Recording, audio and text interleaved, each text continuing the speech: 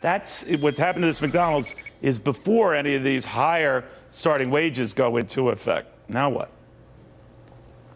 Well, I don't know. It's a tough situation for these guys. You know, I think the issue with this, when you look at, you know, how it all went down, especially with the way the governor approached it, is that, you know, McDonald's, Burger King, they've made all this money. And the unfortunate thing is really the franchisor is still going to make the same amount of money, not the franchisee. The franchisor is still going to get that 5, 6, 7% of gross sales, whether they pay someone $5 an hour or whether they pay someone $15 an hour. So it's not really the franchisor or McDonald's or Burger King that actually gets hurt. But you know, this might surprise you, but I go to a lot of fast food places, and I see that a lot of them are automating pretty quickly. I mean, there are a couple along the New Jersey Turnpike where, you know, you all but cook your own burger and check yourself out.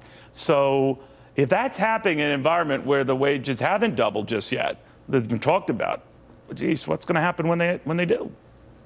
Well, you know, people want service, you know, and like even for us, we're a service-based company. We're a daytime-only cafe that specializes in this, you know, in basically lifestyle brands. So we're very much about service, and when you actually have to go and plug things in, you don't have service, you don't have interaction. You'd much rather be in a position where you can talk to somebody, how was your day, how are you doing, good to see you again. That's gonna erode more and more as the years go on, as the days go on. And it also is very shocking that they kind of bifurcated all the other sectors and they just went after the food industry, because the food industry is already under a lot of pressure with eggs being so high. Yeah, they targeted just them. They targeted just them. All right, thank you very, very much, Robert. We appreciate it. Sorry for the confusion at the outset there. No problem. Thank you. All right.